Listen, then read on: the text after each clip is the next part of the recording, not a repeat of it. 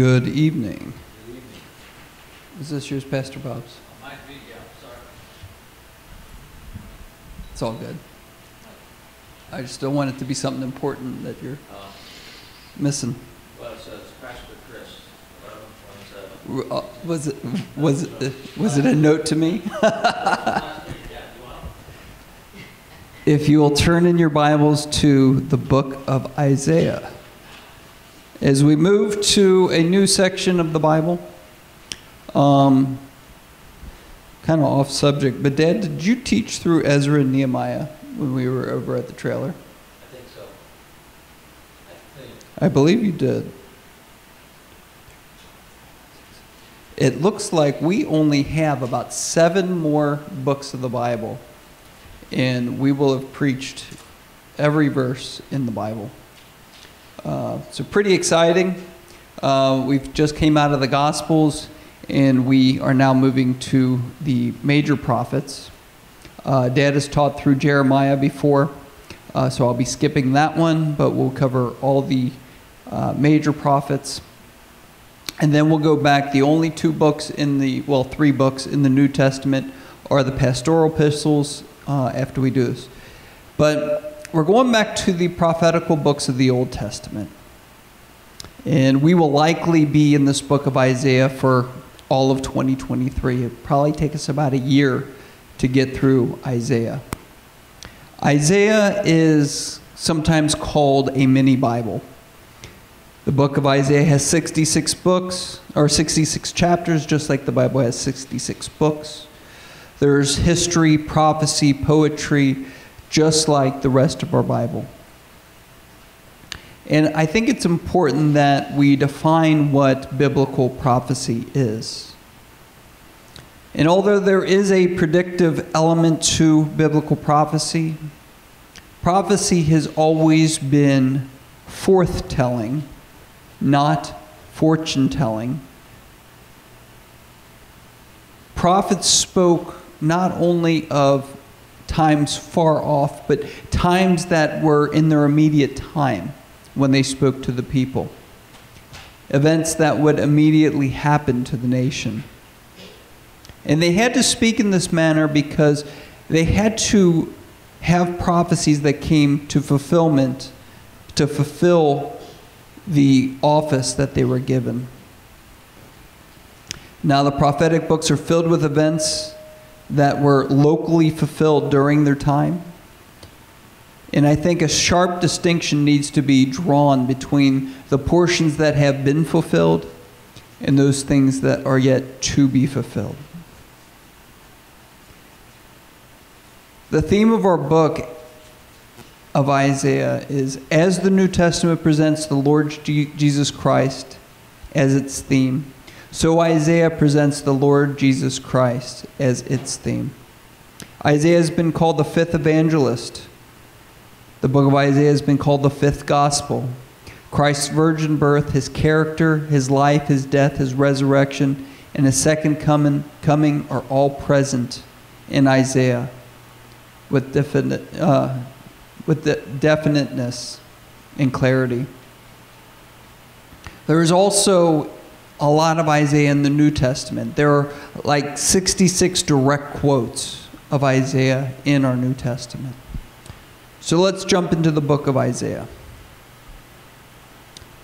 Isaiah verse 1.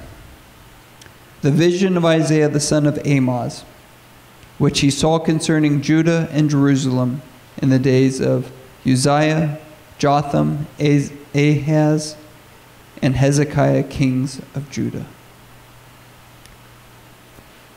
There's really very little known other than what is given here about Isaiah, who his father was, who were the kings during his time. We don't really have a whole lot of background on who Isaiah was. Verse 2, Hear, O heavens, and give ear, O earth, for the Lord has spoken. Children have I reared and brought up, but they have rebelled against me. The ox knows his owner, and the donkey his master's crib, but Israel does not know, my people do not understand. Ah, sinful nation, a people laden with iniquity, offspring of evildoers, children who deal corruptly, for they have forsaken the Lord. They have despised the Holy One of Israel. They are utterly estranged. So Isaiah did prophesy during the divided kingdom. Israel was in the north and Judah was in the south. The northern kingdoms had already sinned greatly against God, and the southern kingdoms were headed in that same direction. From a human point of view, the nation was prosperous. They were prospering. They had a good economy. And they still had a form of their religion. They were fulfilling their religious duties. And from their perspective, everything was fine. I mean, we're being blessed. We're doing these things that we said we were going to do. But God sees things as they are, and he could look directly at the heart of the people. Verse 5, why will you still be struck down? Why will you continue to rebel?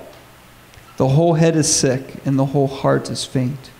From the sole of the foot even to the head, there is no soundness in it, but bruised and sores and raw wounds. They are not pressed or bound up or softened with oil. Your country lies desolate, your cities burned with fire in your very presence. Foreigners devour your land. It is desolate. It is overthrown by foreigners. The daughter of Zion is left like a booth in a vineyard, like a lodge in a cucumber field, like a city besieged. If the Lord of hosts had not left us a few survivors, we should have been like Sodom and been like Gomorrah. Hear the word of the Lord, you rulers of Sodom. Give ear to the teachings of our God, you people of Gomorrah. Now God is comparing Israel's sin to that of Sodom and Gomorrah. In 2 Peter 2:6 it says this, if by turning the cities of Sodom and Gomorrah to ashes, he condemned them to extinction, making them an example of what is going to happen to the ungodly. Skipping to verse 10. And especially those who indulge in the lust of defiling passions and despise authority. Bold and willful, they do not tremble as they blaspheme the glorious ones. In verse 12, but these, like irrational animals, creatures of instinct, born to be caught and destroyed, blaspheming about matters of which they are ignorant, will also be destroyed in their destruction. The great sin that they were entering into that was like that of Sodom and Gomorrah was their despising of authority and their blasphemy. Verse 11, what to me is the multitude of your sacrifices, says the Lord. I have had enough of burnt offerings of rams, the fat of well-fed beasts. I do not delight in the blood of bulls or of lambs or of goats. When you come to appear before me, who has required of you this trampling in my courts? Bring no more vain offerings. Incense is an abomination to me. New moon and Sabbath and the calling of convocations. I cannot endure iniquity and solemn assembly. Your new moons and your appointed feast my soul hates. They have become a burden to me. I am weary of bearing them. When you spread out your hands, I will hide my eyes from you. Even though you make many prayers, I will not listen. Your hands are full of blood. Wash yourselves, make yourself clean, remove the evil of your deeds from before my eyes. Cease to do evil. Learn to do good. Seek justice, correct oppression. Bring justice to the fatherless. Plead the widow's cause. Come now, let us reason together, says the Lord. Though your sins are like scarlet, they shall be white as snow. Though they have been red like crimson, they shall become like wool. If you are willing and obedient, you shall eat the good of the land. But if you refuse and rebel, you shall be eaten by the sword, for the mouth of the Lord has spoken. Salvation has always been by grace through faith. The Old Testament saints were never saved by their sacrifices. They were never made clean by their rituals and laws and the standards of clean and unclean for the temple. Salvation has always been in relationship made through Jesus Christ. Hebrews 10:1. For since the law has but a shadow of good things to come, instead of true form of these realities, it can never, by the same sacrifices that are continually offered every year, make perfect those who draw near. Otherwise, they would have not have ceased to be offered, since worshippers, having once been cleansed, would no longer have any consciousness of sin.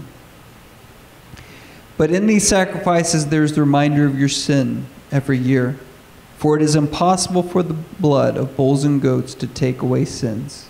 Consequently, when Christ came into the world, he said, sacrifices and offerings you have not desired, but a body have you prepared for me.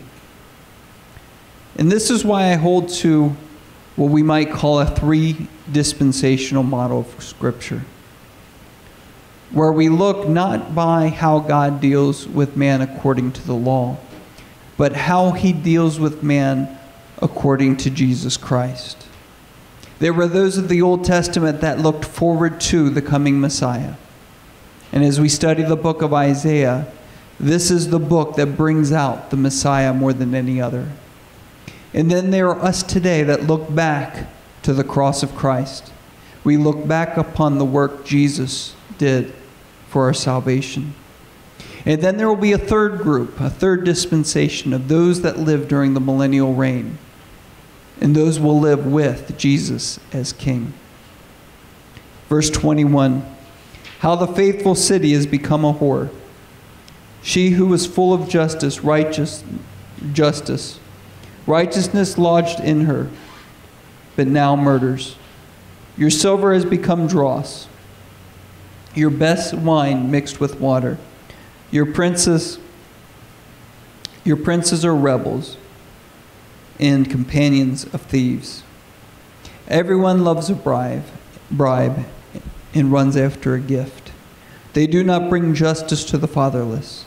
The widow's cause does not come to them. Therefore the Lord declares, the Lord of hosts, the mighty one of Israel, I will get relief from my enemies and avenge myself on my foes. I will turn my hand against you, and I will smelt away your dross as with lye, and remove all your alloy. And I will restore your judges as at the first, and your counselor at the beginning. Afterwards you shall be called the city of righteousness, the faithful city. Zion shall be redeemed by justice, and those in her who repent by righteousness. But rebels and sinners shall be broken together, and those who forsake the Lord shall be consumed. For they shall be ashamed of the oaks that you desired, and you shall blush for the gardens that you have chosen. For you shall be like an oak whose leaf withers, and like a garden without water. And the strong shall become tinder, and the work a spark, and both of them shall burn together, with none to quench them. As we go through the book of Isaiah, Isaiah truly is the message of the gospel, that there is judgment for sin. In the case of Israel, it was their idolatry and their oppression of the poor.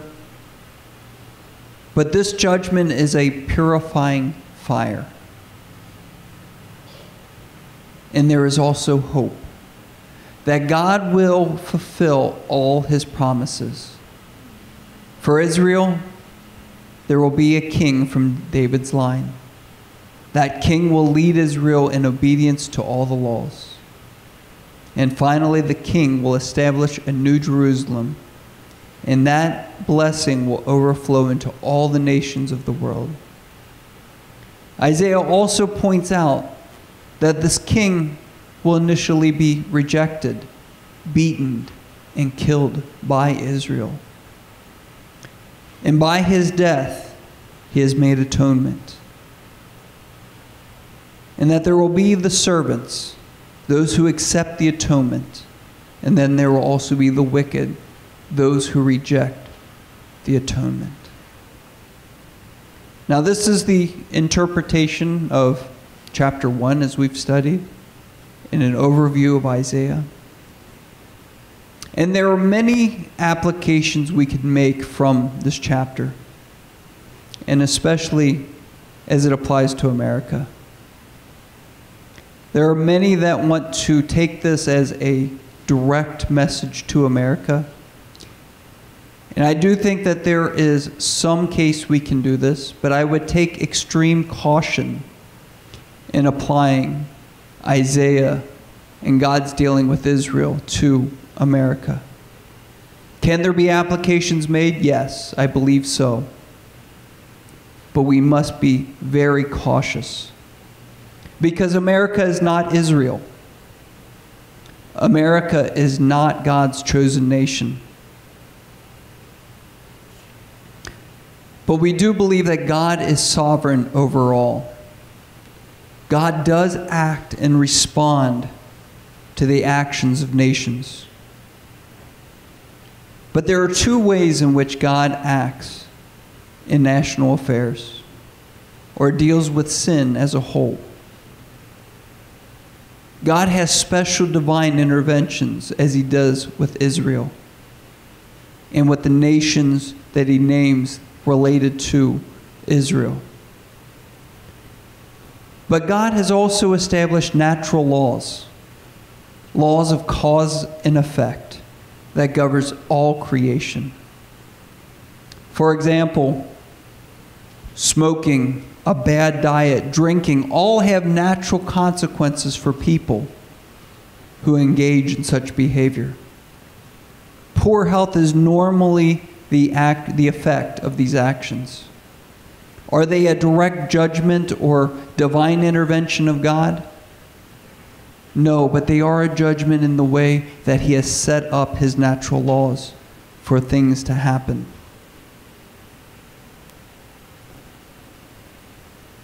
Galatians 6:7 says this, "Do not be deceived. God is not mocked. For whatever one sows, that he will also reap."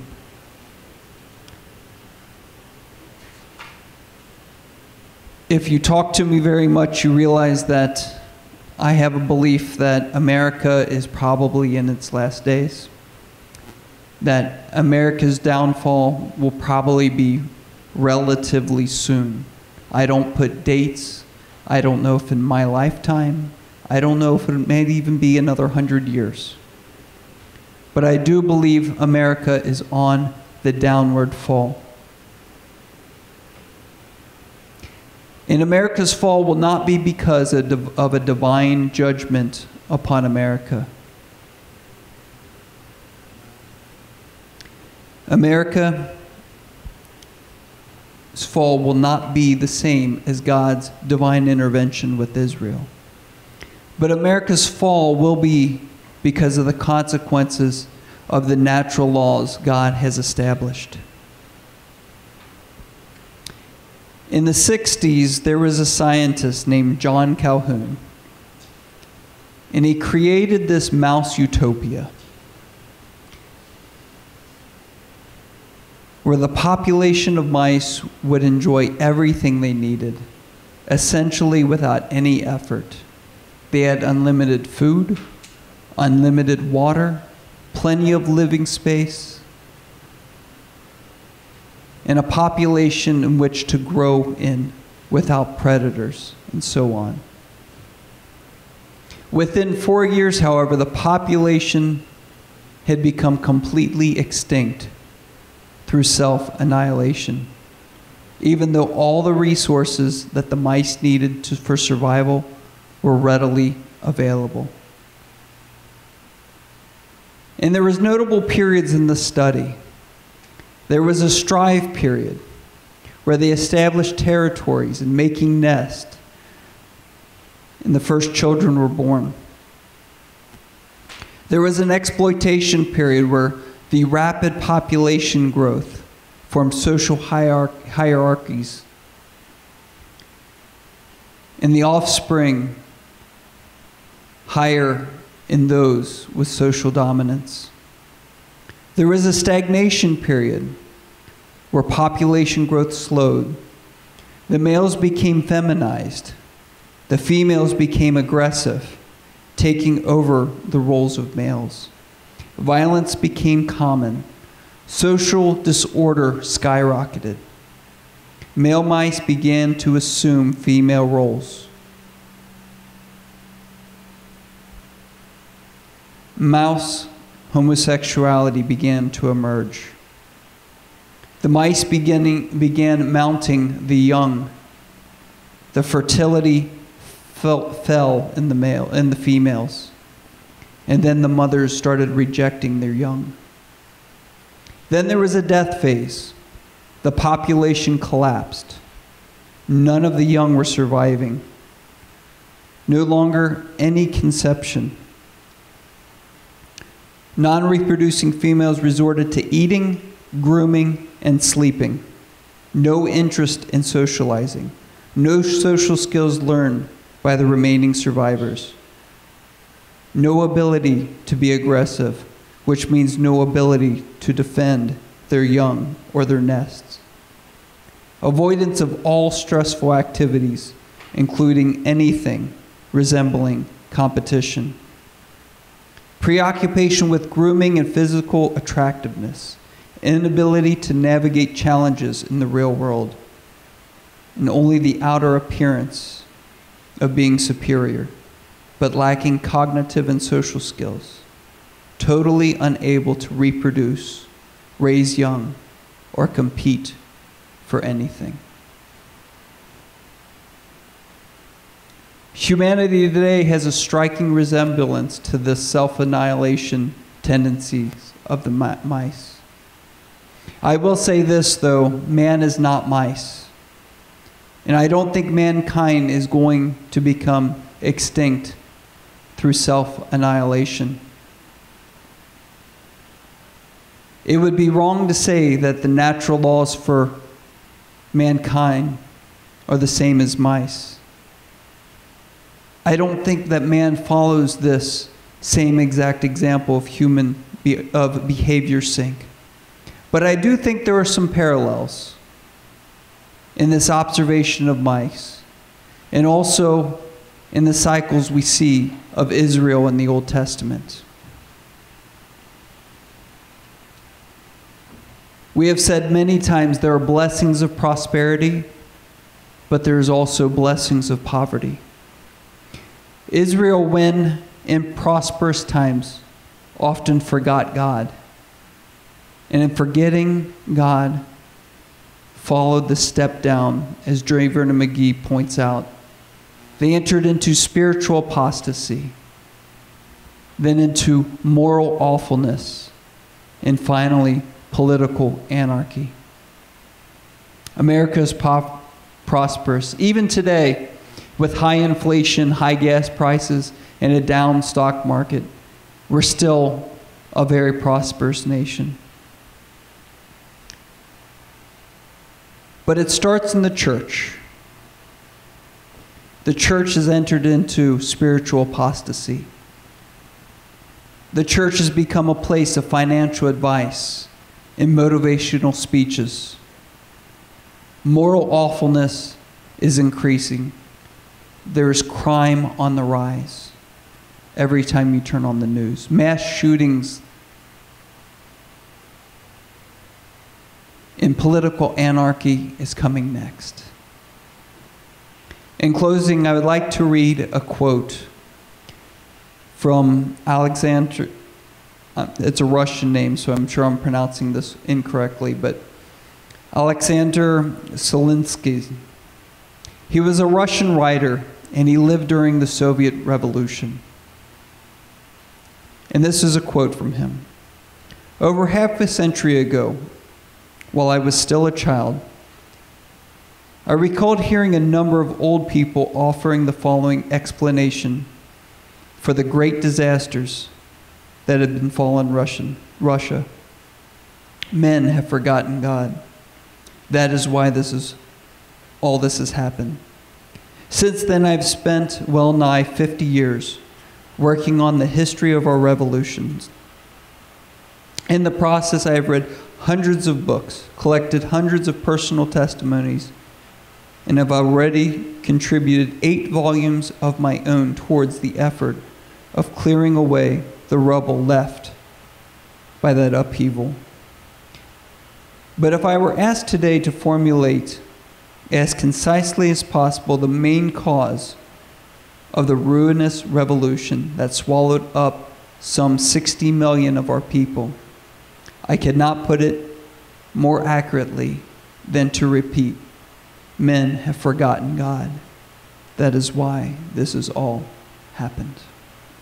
Father, we thank you, Lord, for your word. We pray, Lord, that you would bless the study of Isaiah. In Jesus' name, amen.